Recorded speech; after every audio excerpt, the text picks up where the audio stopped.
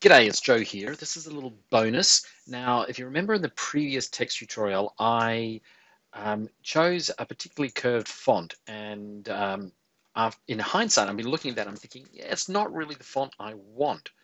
So what I'm going to do here is I've turned off using the layer commands. I've hidden everything other than where this font sits.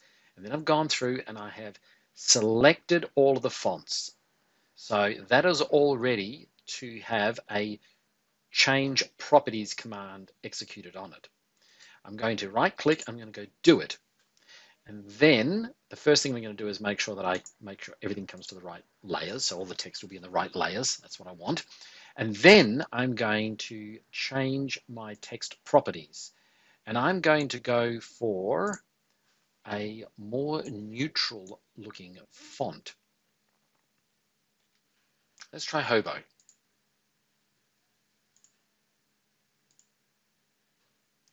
Okay, so this one is a little bit more reminiscent to me of the fonts that were used in products such as the lovely KSM RuneQuest, which is pretty much right for what I want for this map.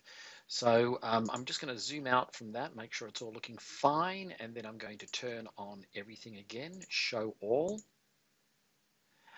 We probably would need to do a little bit of manipulation of this map.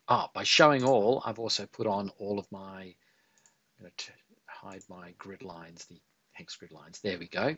So I would now need to realign some of these pieces of text so that they don't sit over the top. But basically, you can see it's relatively easy. Even if you choose a font that you don't like, in hindsight, you can come back and modify this by using the change property tool, selecting all the text that you want, and then changing those text properties.